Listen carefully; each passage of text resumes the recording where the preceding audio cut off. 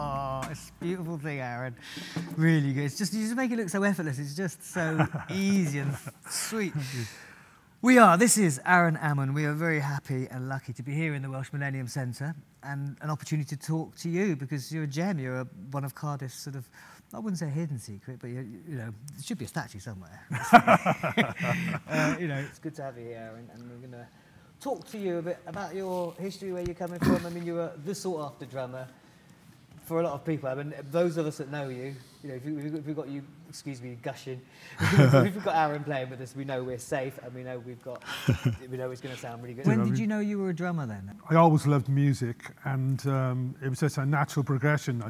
It's like I was listening to Buddy Rich and all these amazing drummers, and I just had to go home and listen to them, and obviously the enthusiasm just rubbed off on me, and I was just kind of drawn to it.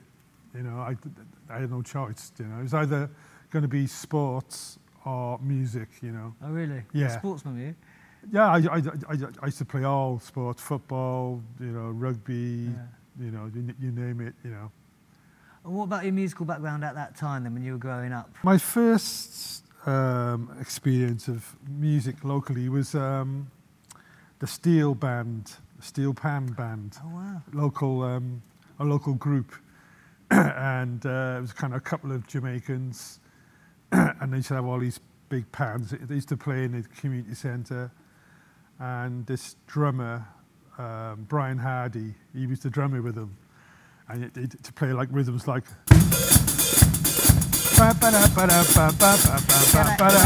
stuff like that, you know, and kind of calypso.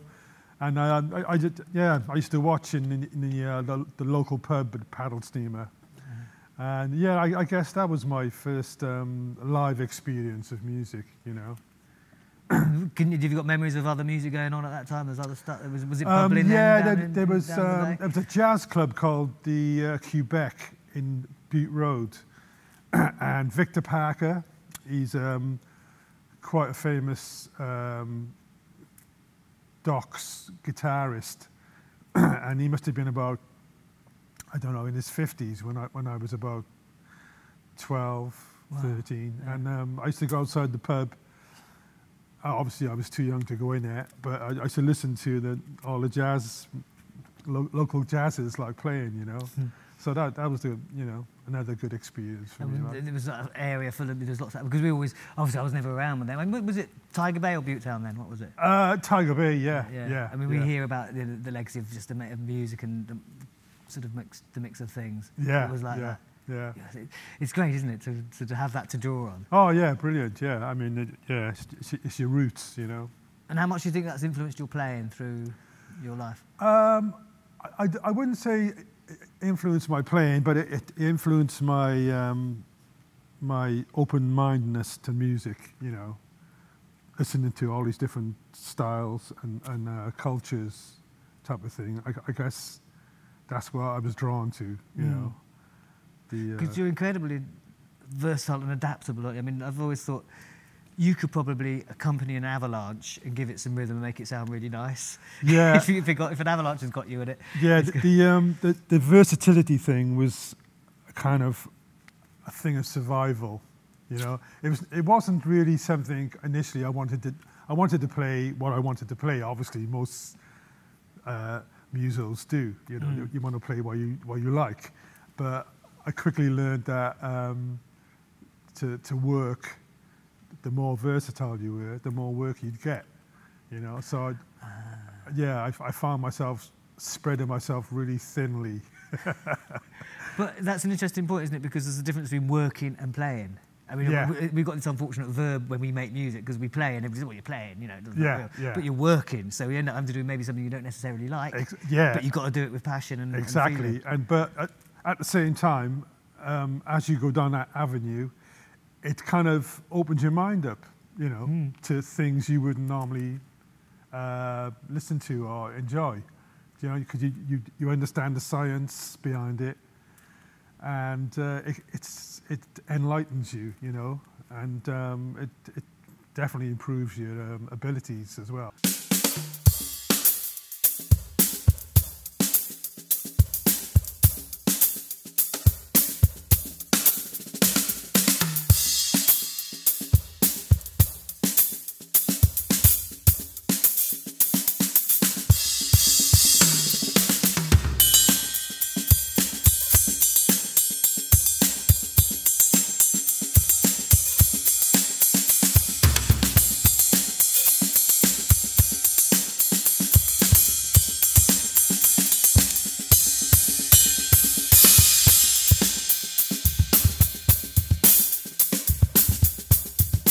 It all started when I was 16. I played for a local band called Messiah. Who was in it? There was Victor Maynard, Brian Compton, and Anthony Campbell. And we were just, I was just out of school, and we started a band, and we played in all the local pubs in the area and all the social clubs in South Wales. What year was this? What were you thinking? Oh my God, this is, let's have a look. You're talking about 70s, you know, So early 70s. You hairy with flares? What was going on? No, I was quite plain, boring type until I went on my first tour with the band to Germany, and we did all the American bases. Wow. And we were playing like 4 hours a night, 6 nights a week. 4 hours a night? 4 hours a night. Like five 45-minute sets. Wow. That was the requirement, and we'd also have to travel virtually between 700 and 1,000 kilometers every night, 400 there, 400 back. What? So we were based in one part of Germany, and we just play all the different bases and come back every night. They didn't put you up for the night, though? Yeah, we had a base in a flat in Wiesbaden, but we always travelled back. Wow. On the same night, you know. Wow. So after the 5-hour set, we'd have a 400-mile journey, and that went on for months. You know. So it was a good. Set? Did you develop? Yeah, same set, and just a different bass every night. So that was a good experience, I can tell you. You know. Got you solid. Yeah. And what about as a band? Did you? I mean, you end up killing each other, living together, driving no, together. Amazingly enough, it's funny. We weren't earning that much. Well, nothing at all, virtually. Especially when you get mishaps like van breakdowns. Mm-mm. Then you have to. Next month's fee is covered in that. You know what I mean? So we were living on basics.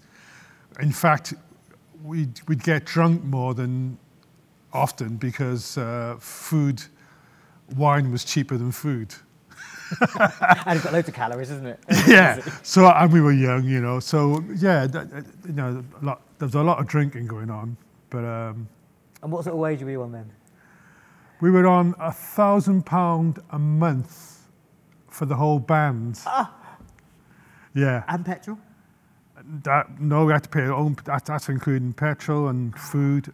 You know, the accommodation was free, but wow. Yeah. So could you see that as an apprenticeship, maybe? Oh God, yeah. But I mean, I left my job to actually go on tour. I was a dock porter, kind of leap of faith. Do you know what I mean? Would your parents But most stupidity more than anything, and ignorance, and enthusiasm. You know? You go a long way with enthusiasm. Yeah, but also I hated my job. I hated just having to work all day. Mm-hmm. Do you know what I mean? It was good money, but I was too tired to spend it. You know, so I thought, well, I'll go on tour and see how it goes. And it couldn't have went worse, but we really enjoyed it, and it was an experience, and from that point, it was like no return. No. You know, but you know, I just head down. So you moved from Germany. I mean, you went on and conquered the world, really, didn't you? Well, I came back from Germany, and in the year 79. 80. We formed a band with it was me, Pino Palladino, Richard Dunn, Antonio Torria. We formed a fusion band, and we were playing like all the latest fusion albums, like Billy Cobham, Jeff Lorber. All these kind of new fusion artists, and we'd play. Time Out, was it? No, it was the Outsiders, they were called. Oh, okay. And we'd rehearse in my bedroom like an hour before. We'd rehearse 2 or 3 numbers, then we'd go to the paddle steamer, which was like 100 yards up the road, set up, and start playing these numbers, you know. And they'd be like an old lady drinking half a pint of moccasins in one corner, and an old Somali having a drink in another corner, and that was it. There was like 2 or 3 people in there. But it was great for us because, you know, we were just kind of learning our art, and we had no audience, so it was no pressure. We're doing it every Sunday in the paddle steamer, Sunday afternoon, 2 o'clock till 4. And then after about 2 months, this old lady and this old Somali became 10 people, 20 people, and 40 people, 100 people. After 3 or 4 months, there was 300 people packed, right, from all over Cardiff, coming to see us play.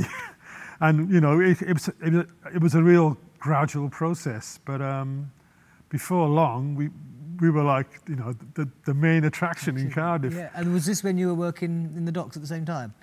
Just after I finished working with Messiah, this band, I went on the German bases. Oh, actually, okay. So you were on form. You knew what was. Oh yeah, and like that was the beginning of like where we really wanted to kind of develop our abilities, you know.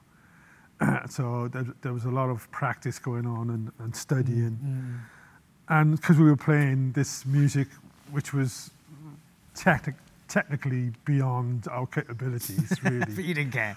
No, because it was all about the vibe, you know, and the people were feeding off this music, which was quite a new brand of music too, and quite adventurous and interesting, you know.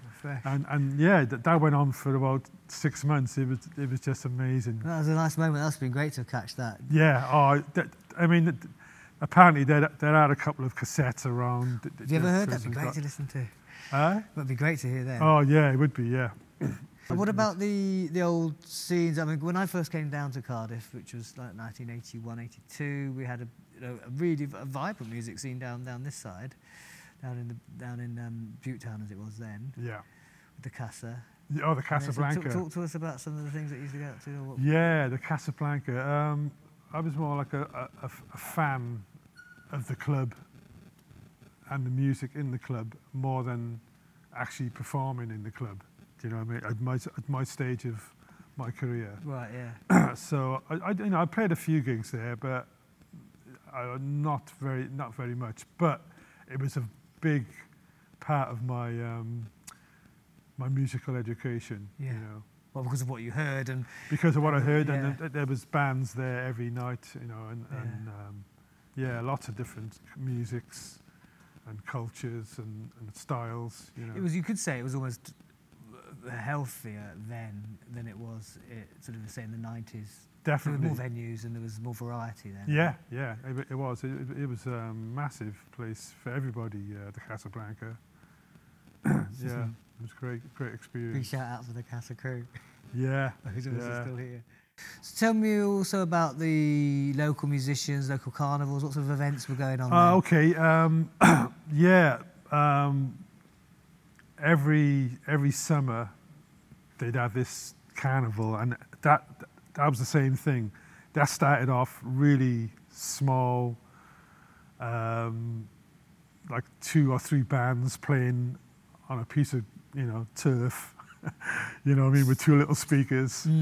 And that every year, the same thing happened with that. It just developed. There were more bands, more people, stalls, food stalls, and eventually that grew to, like, I don't know, there might have been about 10,000 people at one point going to that, you know, from all over Wales. It was a big thing, wasn't it? The Butetown massive.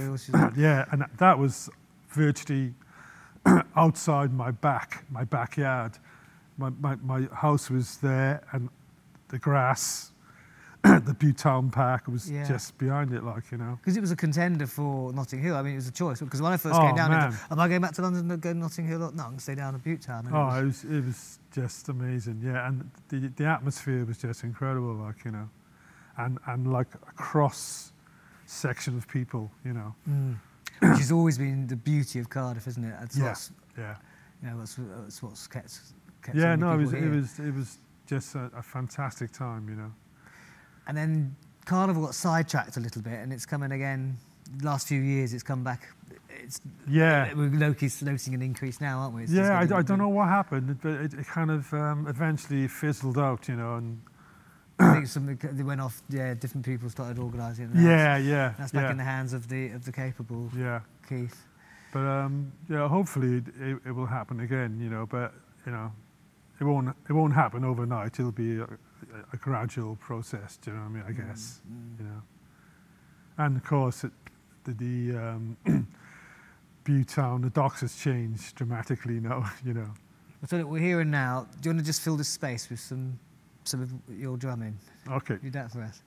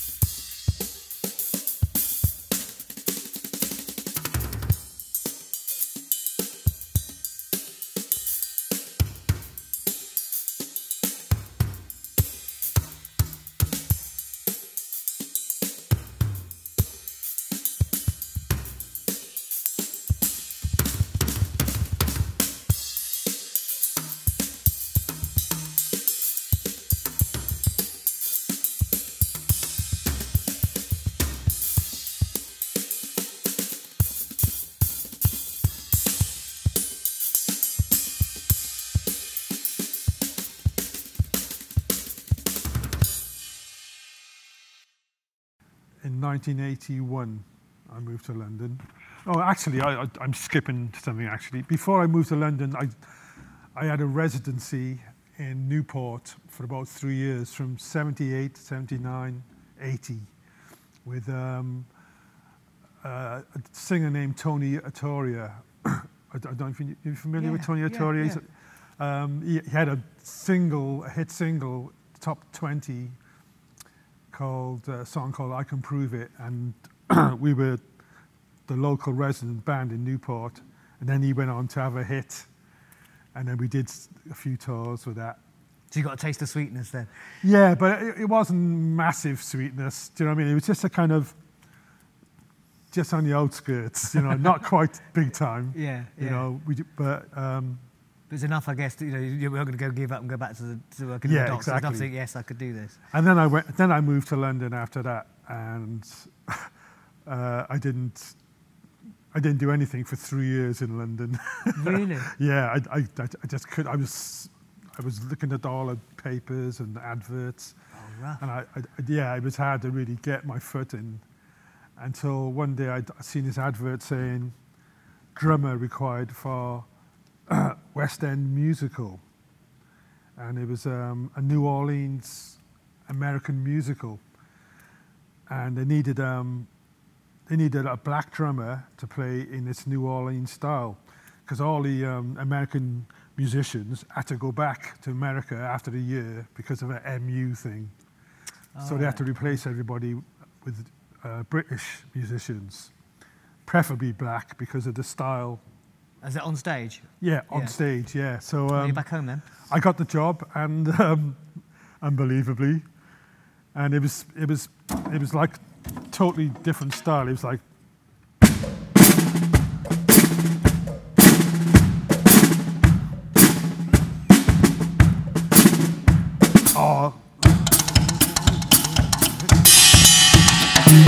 All stuff like that, you Yeah. know.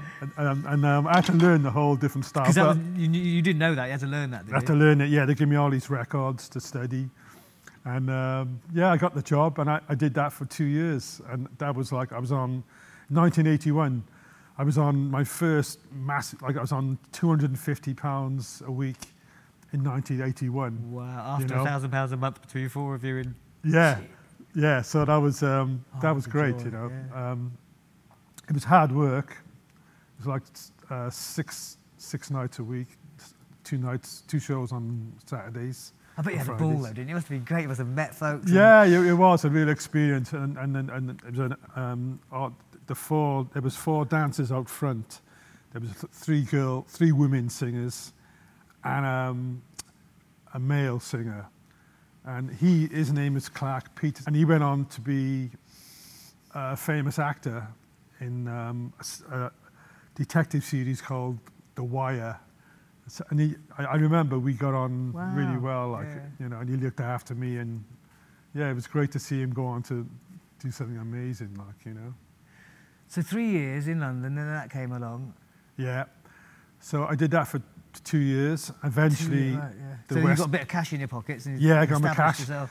And I used to go to Ronnie Scott's, was round the corner from the theatre, and I used to go virtually every night after the show, my show, and go watch like all these jazzes. And it was, if you had an MU card, you can get in for £2 and watch all the world jazzes. That's the stuff of novels, isn't it? The guy's finishing his shift in the theatre, then he goes to the jazz club afterwards and picks up his licks. So I did that, for virtually 2 years, you know. So that was a good experience for me as well, like, you know, and enlightened me a lot, you know. So eventually the West End musical run its course, and we went on tour then around UK, touring the theatrical show.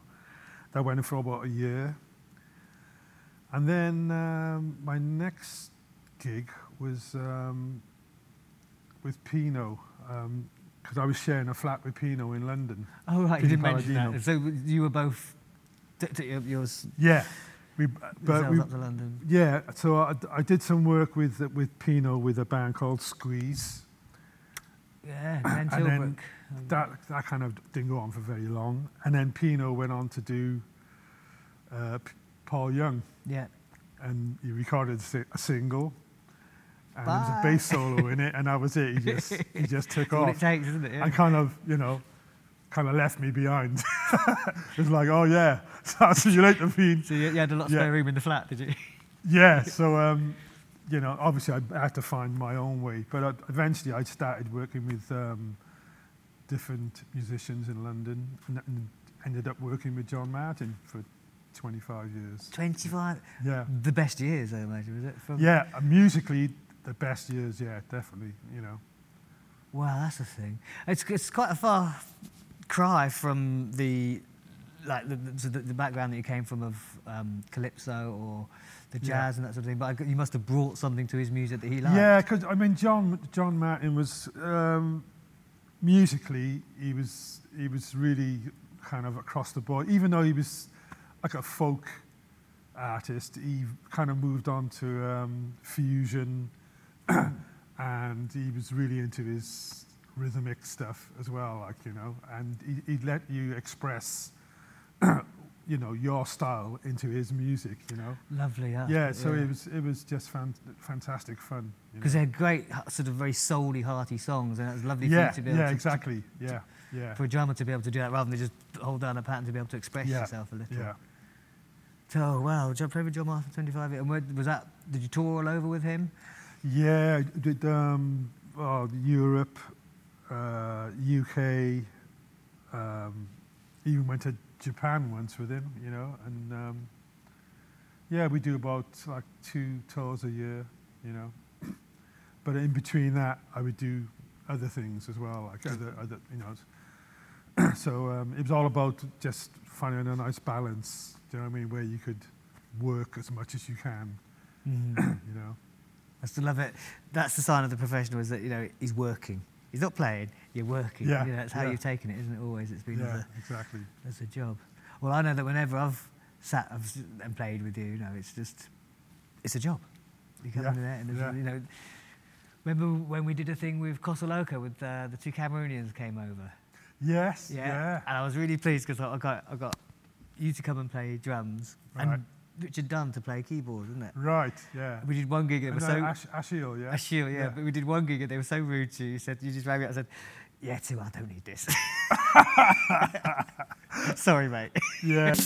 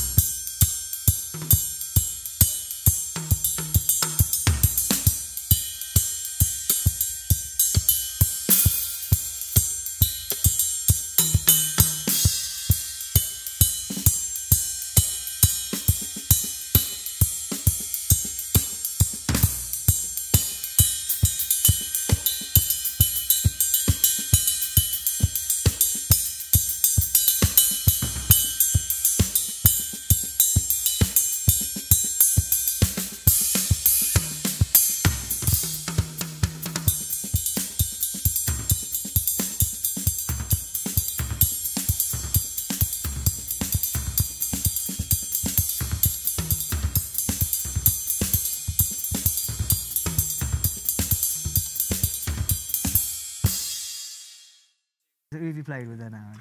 Okay, let's have a look. My first big break was John Martyn, and then after John Martyn it was Gerry Rafferty. I did 2 albums and a tour with Gerry. Wow. After Gerry, actually from Gerry I did the Proclaimers 2 hit singles. What you played on then? Yeah, I actually played on the 2 hit singles, 500 Miles and Letter to America. Wow.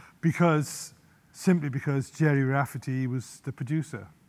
Oh, well, there's a pub quiz answer there. Yeah, so he produced those 2 singles, and because I was working with Gerry, he got me in for the session, like, you know. So after Gerry, there was a girl singer named Julia Fordham who had a top 20 hit in the 80s. So I did numerous tours with Julia. What was that? Can you remember what it was? Sorry? Can you remember what the single was, what the hit was? Where Does the Time Go Okay. was one of the singles. Yeah. It was she was a kind of balladeer, she was, Right. you know. And she was also billed as woman of the 80s. I think you say Builder's Tea. Yeah, through working with Gerry Rafferty, I got a gig with the Clanads bunch. Okay. Yeah. I did 1 album with them and did like 2 world tours with Clanad. Wow. So did you chuck many televisions out the window with that one? Oh no, they weren't that type of group. You know, they were quite respectable. Then I did an album with Alison Moyet. Lovely. Did a European tour with Alison, American tour with Andy Summers. That was like 6 weeks tour. That must have been fun. That was. It was He's a good guitarist. He's really rhythmic, isn't he? Yeah, fantastic. Yeah, it was interesting tour actually. Musically, it was quite challenging because he wasn't doing like police stuff. He was doing more his own stuff. So out of the John Martyn gig, it just mushroomed. It was just Yeah, so much basically, came from that. yeah. And did you stay in London, or when did you come back to Cardiff? I moved in '81, and I stayed there till the '90. First of all, I was commuting back and forth on the weekends. But once I got established, I was able to move down to Cardiff, and I didn't have to kind of hang out in London anymore. You know? So why did you want to come back to Cardiff? Oh, I mean, relationships was the main reason. Yeah, yeah. You know, and which produced my daughter, my one and only offspring, my daughter Shakira. Beautiful dancer. Yeah. So and my family basically, my parents, and you know. So all that time when you were up in London, were you conscious that you'd probably come back? Did you remain a Cardiff man, or were you looking to be and go somewhere else? Or I was looking to go somewhere else. My focus was just to kind of get on and develop, basically. So, you know. Did you maintain, like, your Butte Town Tiger Bay Docks identity? Was that something you've taken with you all along? And is it something that you've sort of cherished? Yeah, totally. It was a great grounding for me, you know, coming from the docks. I was humble, by it. I was able to be humble because of my background. You know, I didn't take anything for granted. You know, I was respectful, and I just worked hard. Like, you know, that was my work ethic was really good. You know. Isn't it lovely? That's not something you can buy. Like humility, you can't buy it, can you? No. But I mean, the main thing is what drove me was the sheer love for music. You know, that kind of gets you through a lot of hard times. Do you know what I mean? Because because you're committed. You know, it's all about being committed to what you want to actually play and do and work. You know? So no regrets. No, but none whatsoever. You know, the best thing I ever did, you know, was leave my job. Don't do that, kids. Unless you're certain. Yeah.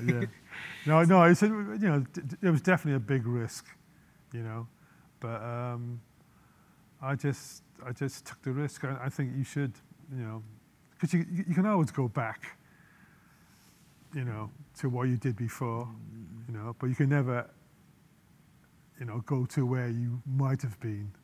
Do you know what I mean? If you initially took the move, you know. Yeah. So I think it's quite important to take risks, basically. You're right. Yeah. You know. Because like regrets are like shadows, aren't they? You can't get rid of them. You carry them. They follow you wherever you go. Totally. Yeah. So what about the music scene in Wales? Did you find yourself? You know, was it hard to go from doing all the world tours and everything to come back and then start playing or trying to find gigs locally, or did you what? Yeah, I kind of I did. I remember playing a residency when I did come back in a club called the Tzuke Club, which I'm sure you're familiar with. So I think it's the first time I've really got to play with you, actually. Yeah, that's right. Yeah, I mean that was the main live venue in Cardiff, like, you know, through 90s onwards type of thing. So that kept me going quite a lot in the Cardiff scene, because I mean the music scene in Cardiff is not prolific as far as kind of earning a living, you know, and making a respectable wage. It's quite difficult to survive. So I needed, you know, to work outside to sustain my career. Yeah. You know? Yeah. I don't think I could have survived professionally if I just stayed in Cardiff. Right. You know? So during that time you were travelling off doing gigs with other bands? Yeah, totally. So I mean, what was going on? it'd be like a tour, you know, like a 2-month tour, then you come home for a month or two. And who was that with then, do you think? Oh, I was mainly with John Martyn, you know. Yeah, because it's like quite a large proportion of my life, you know. That's great. What a perfect mix. You're living with your daughter and your life in Cardiff, and then going off and playing with one of the world's greatest ever. Yeah. Hearty, soully, folky singer. Yeah. Who did you play within the Welsh language? Do you speak Welsh? No, I don't. But my first artist was Gerry Rafferty, who you know, even though he was Welsh, he was into the reggae music scene. Yeah. So it was a natural progression for me to get involved, you know, in the Welsh music scene because of the style. Good for him, good for you. Yeah, brilliant. Yeah. And I did that for years and years.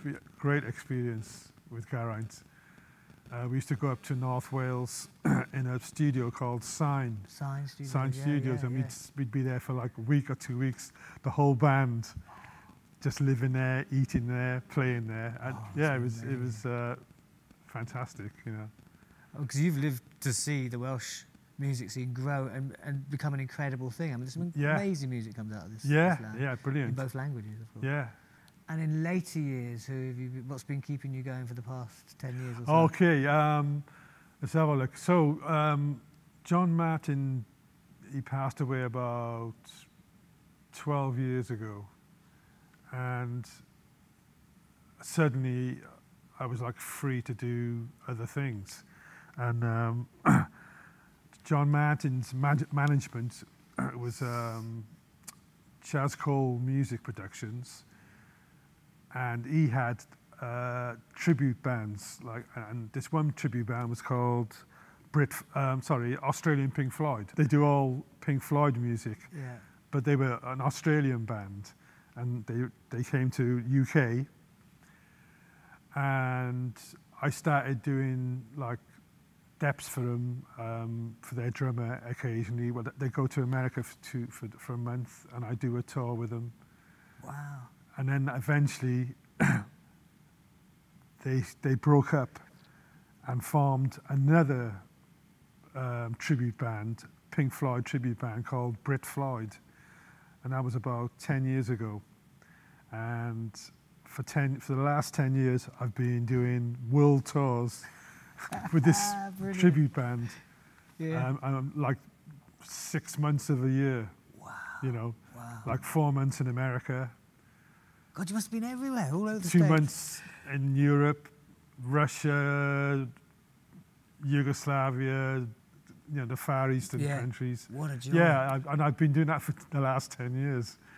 And it's it's really hard work, but you're playing like 4 or 5 nights a week, and you're doing 3-hour sets, and it's a huge production, and you're playing like places like this. Yeah. You know, it's a massive light show, it's a massive projection show. Yeah, it's a good earner, and it's a good for me at my stage. You know, I'm like 65 next month, so for my stage of the career, it's great. You know, because the work is so prolific. You know. And you get everything carried there. You don't have to carry. Oh yeah, everything's. Well, it's not like Germany where you're doing 4-hour sets and you're driving there. No, I don't lift. Same work ethic though. Yeah, exactly. Yeah, which helps, you know. Yeah. And is that note perfect? Is it the same thing every night, or is there room for expansion? It's the same thing every night. I mean, every year they'll do a different album of a different period of Pink Floyd's music. So you know, we'll learn an album every year. I mean, because I've been doing it so long now, we've done all the albums. You're releasing new albums of your own. Yeah. So each year we do a different album, like, you know, Dark Side of the Moon, or, you know. I've got to ask, have you got a favourite track? Yeah, Time. Yeah. Where there's a big. Do it. Well, it's actually on a. It's done on rototoms. Okay. Yeah. You know. I know the one you mean. Yeah. And it goes on for about 5 minutes, but it's a real big part of the show, like, you know. So everything comes down on me, the lights, you know. I'm focused, and I just perform this every night. Yeah. So that's one of my. I mean, you know, Dark Side of the Moon was the album was a massive influence on me when that came out, you know. I mean, I wasn't really naturally drawn to that type of music, but that album, it touched a lot of people, you know. That's amazing. I mean, it hit some fairly big subjects as well, didn't it, I suppose? Politically, yeah, they're massive, you know. I mean, that's not really what I was naturally drawn to. I was drawn to the melodic side, but it's a very important part of their music. That's why when we go to like East and Russia and all those places, people really identify it because of the struggles, all of the different political nations, you know, all the struggles. They address them in their songs, Pink Floyd, you know. They kind of, it's like a flag for the people, you know. Yeah, so it's amazing how popular their music is. Watching you just now when you're talking about playing in Time, you still get you still love playing, don't you? You can see that, and obviously that buzz of lights on, you're playing, and you're just doing what you do so well. Yeah. No, you never. Yeah, do you think you don't really ever get old when you play music? I've got a theory that as long as you're playing music or dancing, you don't age. Yeah, look totally. at you now. You're 63. Did you say 64, 65 next month. Yeah. Yeah. Looking well, looking good, and you've done what a fantastic life in rhythm you've had. I've got to say. Yeah, I don't regret a thing. You know, I'm quite fortunate. I see myself. Yeah, count our blessings.